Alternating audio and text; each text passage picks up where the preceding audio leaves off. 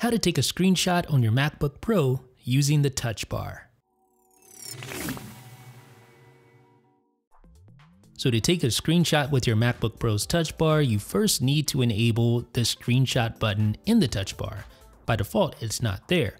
So in order to do that, it's really easy. All we need to do is venture over to our system preferences, select keyboard, make sure you're under the keyboard tab, and then click Customize Control Strip. And then you'll see this customization menu here. Now what you want to do is tap the little chevron button to expand the control strip, and then find the screenshot button and drag it down to the area of the control strip. Then click Done. So now we have our screenshot shortcut right on the control strip. When we tap the little chevron button to expand the control strip, you'll see the screenshot button right where we placed it. So you can just tap that and now you'll see all the screenshot options. So to the left, you'll see the type of screenshot, and to the right, next to Save To, you'll see what happens when you take the screenshot.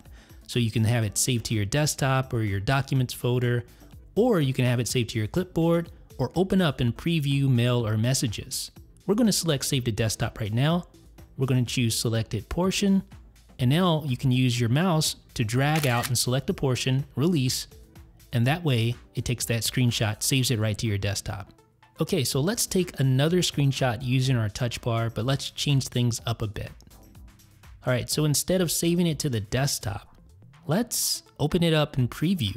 So tap the area next to Save To, and then choose Preview. And this time, let's take a screenshot of the entire screen, just like that. And you can see it opens right up in the Preview app, ready to be previewed or modified. All right, let's try one more screenshot. So we're gonna open up a window this time. Press our screenshot button. This time we're gonna save it to the Documents folder. And this time we're gonna choose Window for our screenshot type.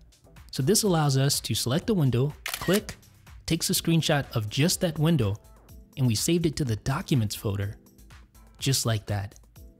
So ladies and gentlemen, that is how you take screenshots with your MacBook Pro's touch bar. Let me know what you think in the comments section. This is Jeff with 9 to 5 Mac.